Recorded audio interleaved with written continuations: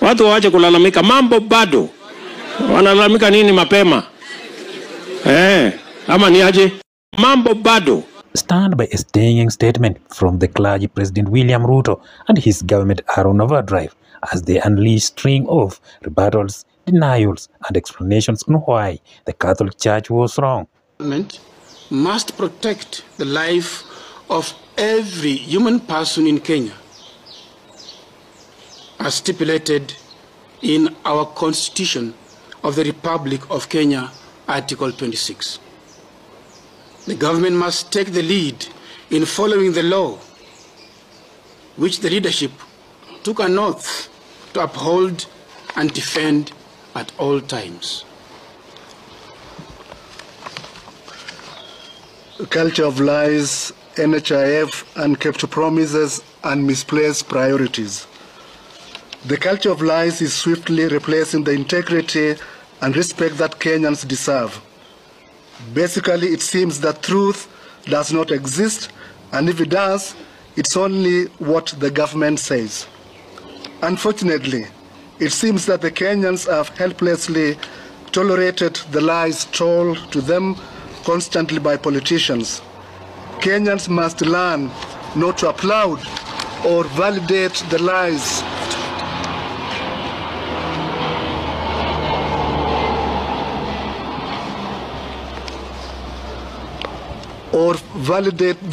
that the politicians tell them, but rather must resolve to seek and be led by the truth.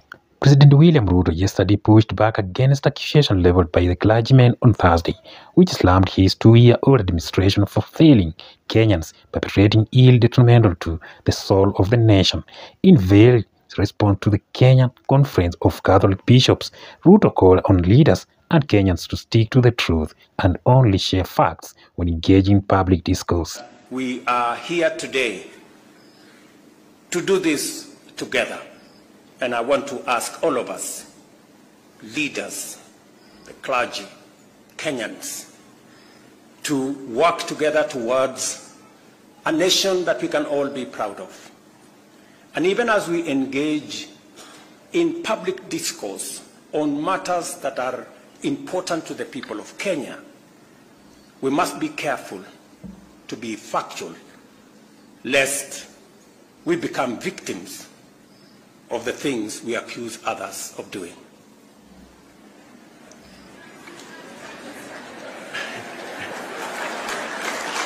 I know you know what I mean. Finally, go forth, therefore, with the confidence of someone empowered here at Tangaza University, ready to teach minds, to touch hearts, and to transform lives everywhere you go. May God be with you, and may you honor His will by living up to your purpose. God bless you. God bless our great country, Kenya, and God bless Tangaza. Asanteni sana.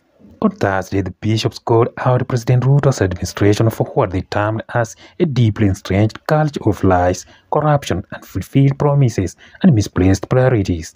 Through a televised address, KCCB, led by its chairperson, Archbishop Maurice Muhatia, accused the state of burying its head in the sand while Kenyans were dealing with killings, abduction, forced disappearances, overtaxation, unemployment, and disturbing gaps in the implementation of the competence-based curriculum education system, as well as the transition from NHIF to the Social Health Authority (SHA).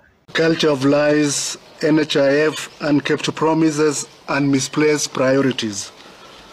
The culture of lies is swiftly replacing the integrity and respect that Kenyans deserve. Basically, it seems that truth does not exist, and if it does, it's only what the government says. Unfortunately, it seems that the Kenyans have helplessly tolerated the lies told to them constantly by politicians. Kenyans must learn not to applaud or validate the lies. The clergy also took a swipe at politicians for advancing politics of self-interest and political wrangles which they said risked balkanizing the country. The clerics further claimed that the government had reneged on its promise to clear arrears amounting to billions of shillings owed to faith-based hospitals under the now defunct National Health Insurance Fund. Moreover, the bishops were displeased by the laxity in the war against graft and delay in addressing reported abduction, disappearances, and killings of Kenyans by security personnel. The statement delivered at around midday Thursday would, however, jolt the Kenya Kwanza administration into action, fervently defending its achievements over the last 2 years. Yesterday, government spokesperson Isaac Mauro dismissed as lies the statement by the Catholic Church, which castigated the state and elected leaders for failing to address issues affecting Kenyans. The government spokesman urged the bishops to dialogue with the government instead of relying on propaganda, innuendos, and imaginations, saying the government is supporting progress on matters of public interest. But I want to assure you without a doubt that we are focused on delivering our agenda, because government exists in perpetuity. And for your information,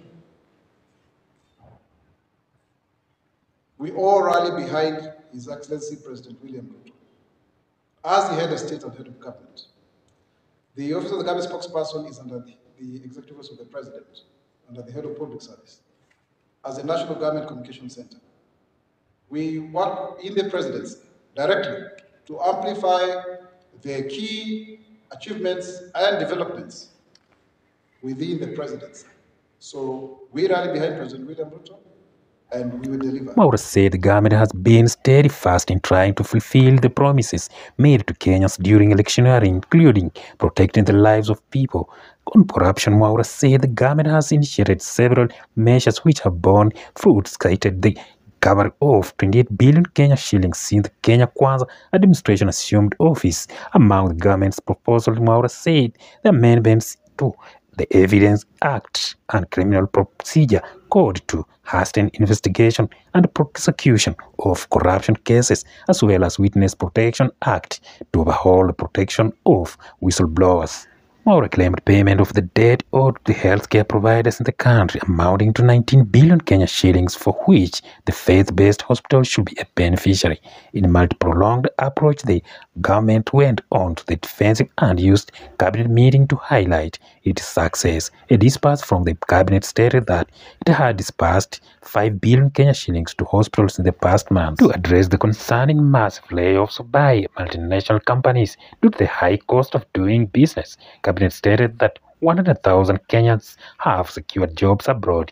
Cabinet further highlighted key positive economic indicators such as an inflation, which it said stood at 2.7% last month. This is the lowest rate since 2007. Cabinet Secretaries for Education Julius Ogamba and Health Deborah Baraza issued statements to serve as explainers. Ogamba denied the bishop's claims that the country's education sector is in crisis and on the verge of collapse, noting that CBC and higher education funding are working. On the issue I know that is challenging to the public as we speak of the new funding model. The funding model has been in existence for 29 years. The only thing that has changed is that the means testing instrument was adjusted and reviewed to ensure that those children who need the government support most benefit most from the government funds. So that children of those who can afford, such as myself, can bear my rightful share of the school burden. And we've created a portal where we've allowed the students to appeal, so that if you have data, information to show that you've been put in the wrong band, we are working every single minute to reband you. Because the policy is no child should miss school because of money. We begin with that. So going forward, I can assure the country that within the next few weeks, next few days, we are going to resolve that matter, and each and every child who deserves to be in school will be, because we are doing 100% transition.